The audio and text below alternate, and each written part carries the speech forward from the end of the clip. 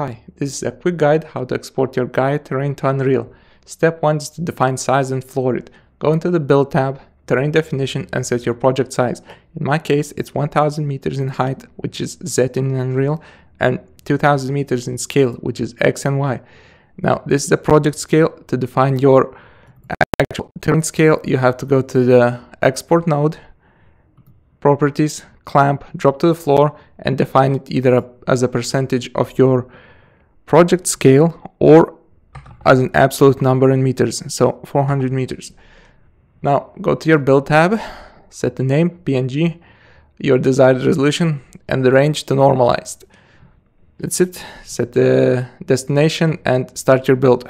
Now in your Unreal project, go to landscape mode, navigate to the Heightmap. In my case, it's Heightmap normalized 1. It will autofill the resolution, but we need to specify the location and scale. I'll skip on components because this is context sensitive, and in our case, just fit to data will do just fine.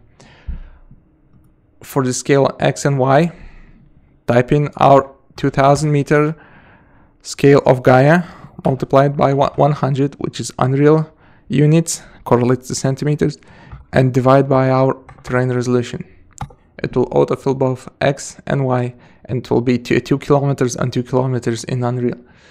Now for the height, we need to import our 400 meters that we desired in the clamp node, multiplied by 100 and divided by 512. 512 is minus 256 to 256 Unreal's internal range, and it will remap our terrain into 400 meters that's in Unreal, but it will only position it on the midpoint, and I would advise you to position it either on the waterline or the lowest point. So for that we need to write 400, which is the height of our terrain, multiplied by 100 and just divided by 2, and our terrain is flush in the same position as it was in Gaea on the drop to the floor. Hit import.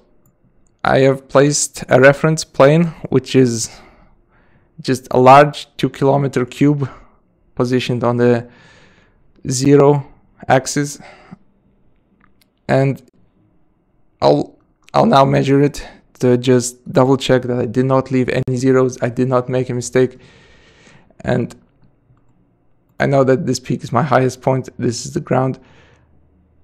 I'll exit the landscape mode first. Hold your middle mouse button, drag the line. It should be somewhere around there. If it's off by a couple meters, it's just because the measuring error, but if it's off by a lot, it's because you made a math mistake somewhere. And that's it.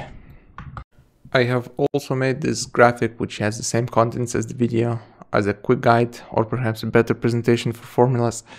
And I'll also like to mention that I'll try to update both the video and the quick guide if my information is incorrect or the program changes. So for now, that's it. Goodbye.